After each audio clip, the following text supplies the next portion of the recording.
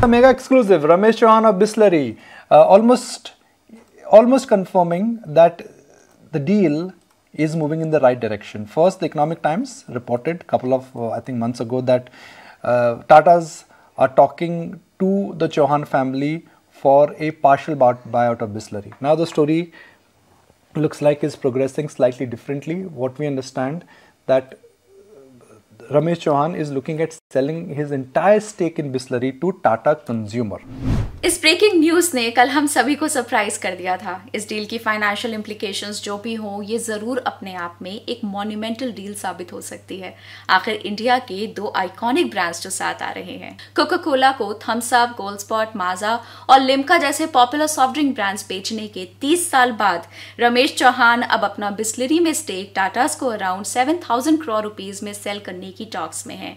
By the way, Bisleri ने अभी तक ये कंफर्म नहीं किया है कि डील अपने फाइनल स्टेजेस में है या नहीं, और किसी भी तरह की डील को कंक्लूड नहीं किया गया है। लेकिन अगर रिपोर्ट्स की माने तो अगर ये डील हो जाती है तो करंट मैनेजमेंट अगले 2 साल तक बिस्लेरी के ऑपरेशंस और मैनेजमेंट में इन्वॉल्व रहेगी as part of the hand holding process.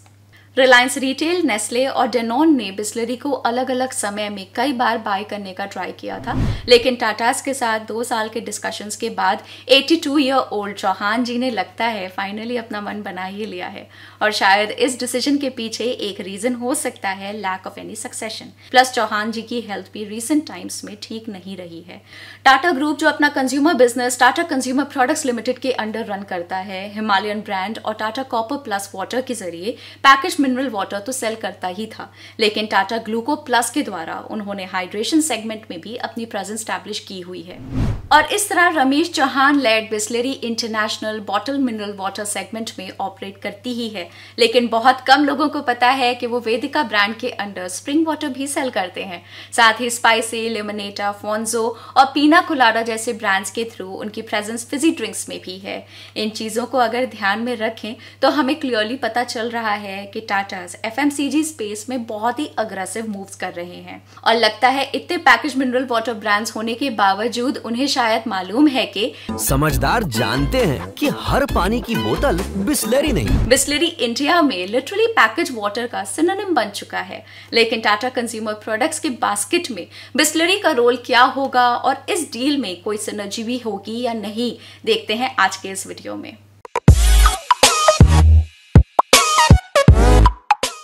किसी ने सही कहा है, जब भी कोई आपकी कॉपी करना शुरू कर देता है उस दिन आपको समझ लेना चाहिए कि आप सक्सेसफुल बन चुके हैं, और बिस्लेरी इसका लिविंग प्रूफ है। आपने देखा ही होगा किस तरह रेलवे स्टेशंस और बस स्टेशंस में ब्लिसरी, बिल्सेरी, बिस्लेरी और ना जाने कितने ही फेक पैकेज वाटर बिकते हैं। ऊपर से ज्यादातर केस में तो जब भी आपको पानी का बॉटल चाहिए होता है और आप दुकानदार से बिस्लेरी मांगते हैं तो वो आपको किसी और ब्रांड का ही बॉटल पकड़ा दिया करता है, और इसलिए तो बिस्लेरी को हर पानी की बॉटल बिस्लेरी नहीं होती के टैगलाइन के साथ आना पड़ा। तो ये एक तरह से बिस्लेरी की सक्सेस को सिग्निफाई करता है।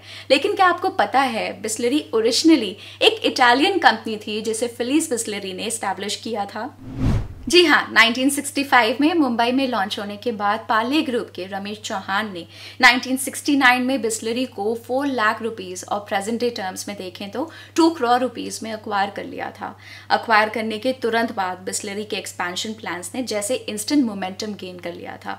पार्ले और बिस्लेरी ने मिलकर कई बेवरेजेस, सॉफ्ट ड्रिंक्स और सोडा प्रोडक्ट्स को लॉन्च कर दिया था। अपने quirky one liner slogans, consumer friendly marketing strategies, quality package mineral water और 103 मैन्युफैक्चरिंग प्लांट्स की मदद से कंपनी ने देश में तो अपना ब्रांड बना ही लिया था। लेकिन बिस्लेरी आज एक इंटरनेशनली रिकॉग्नाइज्ड ब्रांड भी बन चुका है। ग्रीन कैप वाली ये बॉटल आज लगभग देश की सभी दुकानों में अवेलेबल रहती है। बढ़ता हुआ कस्टमर बेस और ब्रांड की सालों से मार्केट में सस्टेन लीडरशिप ने बिस्लेरी की ग्रोथ को बरकरार रखा है। एनालिस्ट का मानना है कि 2023 तक बिस्लेरी की मार्केट वैल्यू $60 बिलियन जितनी हो जाएगी। पैकेज वाटर इंडस्ट्री में कंपटीशन बढ़ने के बावजूद आज भी कंपनी 60% मार्केट शेयर मेंटेन करके बैठी है।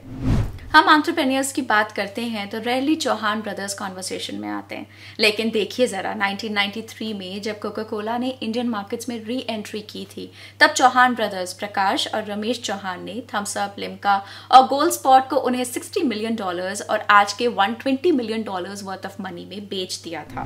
थम्स अप ने उस समय इंडिया में 85% मार्केट शेयर ग्रैब कर लिया था और ये ब्रांड आज भी इंडिया में नंबर 1 है। ताज्जुब की बात यह है कि उनका मार्केट शेयर आज भी कोका कोला से ज्यादा है। रमेश चौहान बिस्लरी को अपनी कैटेगरी में नंबर 1 पोजीशन पे तो लेकर आए ही, लेकिन इस पोजीशन को उन्होंने सालों और दशकों तक बनाए भी रखा। ऊपर से उनका एस्टिमेशन है कि फाइनेंशियल ईयर 23 में उनका टर्नओवर 2500 करोड़ रुपीस टच करेगा और प्रॉफिट करीब 220 करोड़ रुपीस के आसपास आएगा। और अगर इन नंबर्स को हम बिजनेस इंटेलिजेंस प्लेटफॉर्म टॉफलर में दिए गए फाइनेंशियल ईयर 21 के फिगर से कंपेयर करें तो 2 साल पहले उनका रेवेन्यू कुछ 1182 करोड़ रुपीस था और प्रॉफिट 95 करोड़ रुपीस। इस ट्रिमेंडस ग्रोथ के साथ ही अपनी इस आइकॉनिक ब्रांड को 6000 से 7000 करोड़ रुपीस की वैल्यूएशन पे टाटास के हाथों में सौंपना अपने आप में एक मैजेस्टिक फीट है। लेकिन इतने सारे सूटर्स होने के बाद भी आखिर रमेश चौहान ने अपने हाथों से बनाए इस ब्रांड को टाटास के हाथों में सौंपने के लिए रेडी क्यों हो गए? जैसे कि हर चमकने वाली चीज सोना नहीं होती है, वैसे ही ये भी देखना जरूरी है कि हर लेगेसी ब्रांड के साथ जुड़ी एंटिटी एक्चुअली में उतनी वर्थ है भी या नहीं। अब इसके लिए हमें थोड़ा फ्लैशबैक में जाना जरूरी हो जाता है। टाटा ग्रुप ऑफ कंपनीज के बिजनेस वैसे तो कई सारे अलग अलग सेगमेंट्स में डिस्ट्रीब्यूटेड हैं, लेकिन TCPL यानी कि टाटा कंज्यूमर प्रोडक्ट्स लिमिटेड को देखने से पहले उनके टाटा केमिकल्स और टाटा ग्लोबल बेवरेजेस को देखना जरूरी है। इनमें भी अगर आप टाटा केमिकल्स की बात करते हैं तो कंपनी केमिकल्स बिजनेस के साथ vacuum evaporated edible common salt, spices, protein foods और कुछ दूसरे फूड आइटम्स के प्रोडक्ट्स की सोर्सिंग, पैकेजिंग, मार्केटिंग, डिस्ट्रीब्यूशन और सेल में भी इन्वॉल्व है, जो दरअसल में कंज्यूमर प्रोडक्ट्स की ओर ज्यादा इंक्लाइन बिजनेस था। तो बेसिकली चीजें सही जगह ना होने की वजह से और कुछ मैनेजमेंट रिलेटेड रीजंस की वजह से शायद टाटा केमिकल्स की ग्रोथ म्यूटेड रही थी। और दूसरी जगह टाटा ग्लोबल बेवरेजेस जो एक्चुअली में एक कंज्यूमर फोकस ब्रांड था, उसमें भी कंपनी का रेवेन्यू कॉन्सेंट्रेशन उनके टी बिजनेस में काफी ज्यादा था। अब इस केस में इवन ग्लोबली भी अगर एक पर्टिकुलर बिजनेस में सैचुरेशन आ जाता है या फिर इवन कंज्यूमर के प्रेफरेंस में चेंज देखने को मिलता है तो ये कंपनी के लिए काफी रिस्की सिचुएशन हो जाती है। लेकिन जब एन चंद्रशेखरन की मैनेजमेंट ने चीजों को थोड़ा सिंप्लीफाई करना शुरू किया तो कंपनी में चमक जैसे एकदम से वापस आने लगी। इन्होंने एक बहुत ही सिंपल स्ट्रैटेजी के साथ शुरुआत करी, जो बिजनेस जहां पर एक्चुअली में होना चाहिए उसे वहां ले जाने का काम शुरू हो गया। कॉर्पोरेट रिस्ट्रक्चरिंग की भाषा में अगर देखते हैं तो उन्होंने अपने केमिकल बिजनेस में से कंज्यूमर रिलेटेड बिजनेस को डीमर्ज करने का प्लान बनाया और उस पर्टिकुलर कंज्यूमर बिजनेस के सेगमेंट को टाटा ग्लोबल बेवरेजेस के साथ मर्ज कर दिया। और यही टाटा ग्लोबल बेवरेजेस को आज हम टाटा कंज्यूमर प्रोडक्ट्स लिमिटेड यानी कि TCPL के नाम से जानते हैं। बेसिकली इनका एक बहुत ही सिंपल फंडा है, सिंप्लीफाई, सिनर्जाइज, स्केल। तो इन्होंने जो अलग अलग जगह पर इनका बिखरा हुआ बिजनेस था उसे अपने रिस्पेक्टिव बिजनेस डोमेन में शिफ्ट कर दिया। इससे बिजनेस को सिंप्लीफाई करने के साथ ही उन्होंने अपने बिजनेस सेगमेंट में सिनर्जी भी क्रिएट कर दी। आखिर जिसको जो एक्सपर्टीज है वही वो काम करे, उसी में ज्यादा एफिशिएंसी देखने को मिलती है ना। इसके अलावा टाटा ने अपनी सब्सिडरी टाटा डिजिटल के थ्रू थोड़े समय पहले ही बिग बास्केट में एक मेजॉरिटी स्टेक अक्वायर किया था। बिग बास्केट के द्वारा कंपनी को एक वास्ट डेटा और एक्सटेंडेड डिस्ट्रीब्यूशन नेटवर्क का सीधा एक्सेस मिल जाता है। अब इस डेटा ड्रिवन सप्लाई चेन और साथ ही साथ स्ट्रॉन्ग डिस्ट्रीब्यूशन के साथ TCPL सिनर्जी क्रिएट करने की कोशिश में है। इतना ही नहीं, इन स्ट्रेटेजिक मूव्स के साथ मैनेजमेंट ने अपने कई सारे रशिया और दूसरे कंट्रीज के लॉस मेकिंग यूनिट से एग्जिट भी लेना शुरू कर दिया था। इन सभी रीजंस के चलते पिछले 5 सालों में TCPL ने 183.86% रिटर्न्स दिए हैं। अब ये तो बात हुई टाटा कंज्यूमर प्रोडक्ट्स की, लेकिन देखने वाली बात ये है कि आखिर टाटा के कंज्यूमर प्रोडक्ट्स के फ्रिज में बिस्लेरी के लिए जगह है भी सही या नहीं। ये डील मिस्टर चौहान के लिए काफ़ी इंपॉर्टेंस रखती है। एक तरह से हमारे लिए बिस्लरी पैकेज ड्रिंकिंग वाटर का सिनोनिम बन चुका है। तो आप सोचिए कि इसे किसी और के हाथ में देना इवन ओनर्स के लिए तो एक सेंटिमेंटल चीज़ है ही, लेकिन एक बहुत ही बड़ी रिस्पॉन्सिबिलिटी भी है। और आज इंडिया में अगर कोई कॉर्पोरेट जिसे ट्रस्ट और वैल्यूज़ के मामले में काउंट कर सकते हैं तो वो टाटास के अलावा और कौन हो सकता है। इनफैक्ट कंपनी के फाउंडर मिस्टर चौहान का यही कहना था कि ये उनके लिए एक पेनफुल डिसीजन तो है ही, लेकिन वो मानते हैं कि टाटा ग्रुप इसे अच्छे से नर्चर और मैनेज कर पाएगी। और इस एक्विजिशन के बाद बिस्लरी को ना सिर्फ अपने एग्जिस्टिंग डिस्ट्रीब्यूशन में एक बूस्ट मिलेगा, लेकिन साथ ही साथ उसे बिग बास्केट का डेटा ड्रिवन सपोर्ट भी मिलेगा, जिससे कंपनी अपनी एग्जिस्टिंग सप्लाई चेन को और ज्यादा स्ट्रॉन्ग और एफिशिएंट बना पाएगी। और इवन TCPL के लिए भी ये डील उन्हें पैकेज ड्रिंकिंग वाटर बिजनेस में मार्केट लीडिंग पोजीशन पे लाके खड़ा कर देगी, जिसके अंडर वो हिमालयन ब्रांड और टाटा कॉपर प्लस वाटर को ऑलरेडी सेल करते आ रहे हैं। और टेक्साइड रिसर्च की एक रिपोर्ट के हिसाब से फाइनेंशियल ईयर 2021 में इंडियन बॉटल वाटर मार्केट की वैल्यू $2.43 बिलियन की हुआ करती थी, और एक्सपेक्टेड है कि बढ़ती income, rising health and hygiene और इंक्रीजिंग प्रोडक्ट इनोवेशन के दम पर ये इंडस्ट्री आने वाले सालों में 13.25% CAGR से ग्रो करेगी।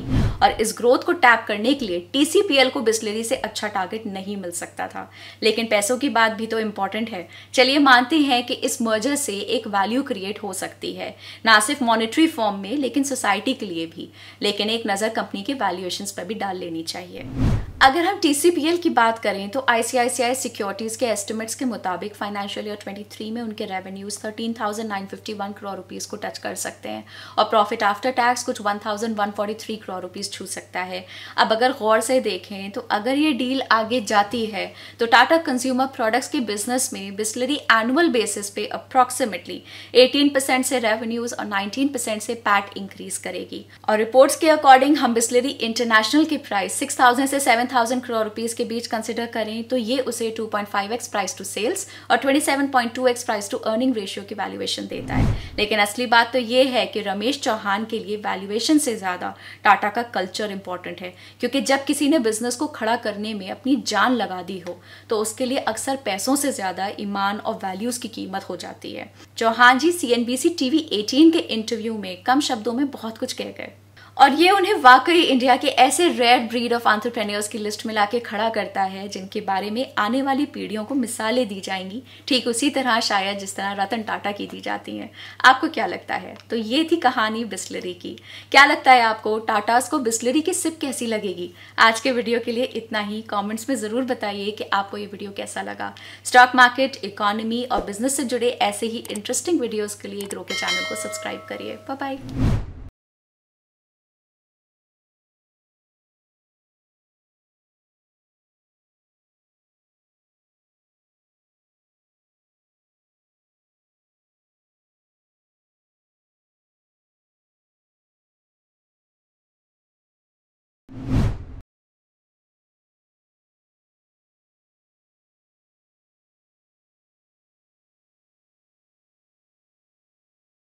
Investment in securities market are subject to market risks. Read all the related documents carefully before investing. Please read the risk disclosure documents carefully before investing in equity shares, derivatives, mutual fund, and or other instruments traded on the stock exchanges.